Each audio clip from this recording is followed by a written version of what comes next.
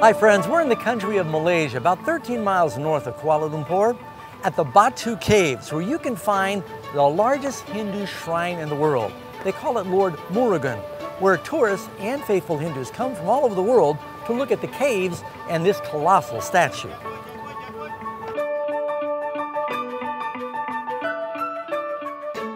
A giant Hindu shrine requires a giant donation box. We're thinking about putting one like that in our church, but I'm not sure the board is going to go for it. Costing approximately 24 million rupees, the Lord Murugan statue took 350 tons of steel bars, 1,550 cubic meters of concrete, and 300 liters of gold paint to build the statue. Lord Murugan is depicted holding a spear. The spearhead, or vel, is a symbol of victory in the Hindu faith. The main cavern in the BATU cave system is the Temple Cave, and it has an incredibly high ceiling reaching 100 meters. It's so large that the 140-foot tall Murugan statue could have easily been built inside of it. The Temple Cave entrance is shaped like the spearhead of Lord Murugan, and this is why the location was chosen as a worship site for the Hindu god in the late 19th century.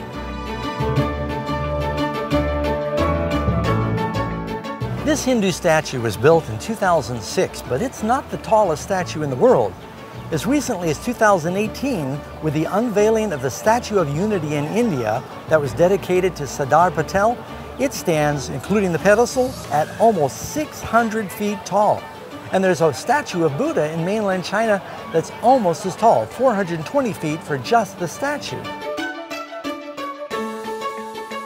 This growing number of ginormous statues around the world makes me think about the book of Daniel, where King Nebuchadnezzar first has a dream of this giant statue. It's really an idol, with the head of gold and the arms of silver and the belly of bronze and the legs of iron and the feet of iron and clay. It represents all the kingdoms and the religions of the world that are ultimately pulverized by the stone, a symbol of Christ and his coming to the world. And then in Daniel chapter 3, the king tries to reproduce his dream, but he makes it all of gold, and he commands the whole world to bow down, and those that don't bow down will face a death penalty.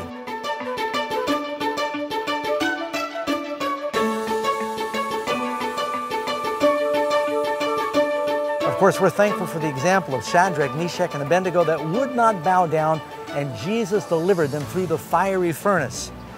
These two chapters in Daniel 2 and 3 remind me of Revelation 13, where it warns us in the last days that this beast's religious political power is going to compel the whole world to worship the image to the beast. Those that don't, first they can't buy or sell, and ultimately there will be a death decree. But God's people will be faithful because they'll be keeping the commandments of God and have the testimony of Jesus. Friends, you know what those commandments are? You know, the second one says, do not make and bow down to images.